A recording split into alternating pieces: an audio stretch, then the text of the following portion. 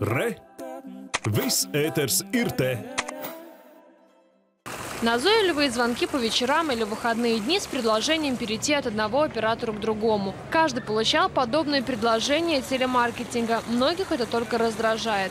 Но есть и те, кто поддается на предложение и становится клиентом конкурирующей компании.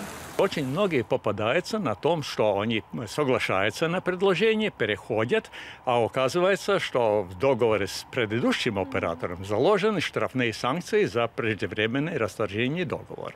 Кодекс честной конкуренции подразумевает под собой добровольный отказ от занятий подобной агитации клиентов. Он был подписан 25 августа. Латвийская ассоциация по защите прав потребителя, Латвийская ассоциация электронных коммуникаций и Латвийская ассоциация телекоммуникаций.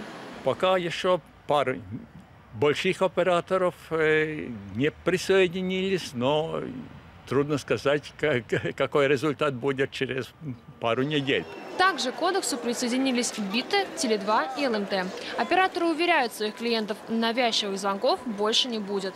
Таких звонков не должно быть, в принципе, но если они случаются, это может быть какое-то недопонимание со стороны операторов, как интерпретировать кодекс и так далее, тогда клиенты могут без ограничения обращаться к своему оператору, и дальше уже мы в рамках нашей рабочей группы будем решать данный вопрос.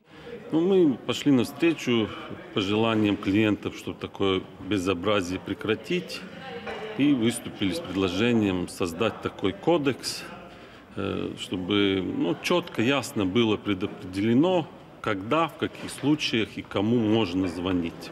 Если вы все-таки желаете получать рекламу по телефону, просто сообщите об этом оператору. Однако помните, что спустя полгода вам нужно будет повторить запрос. Мы рады подписать кодекс и идти навстречу интересам наших клиентов. Новые условия относятся только к частным лицам и не распространяются на бизнес клиентов.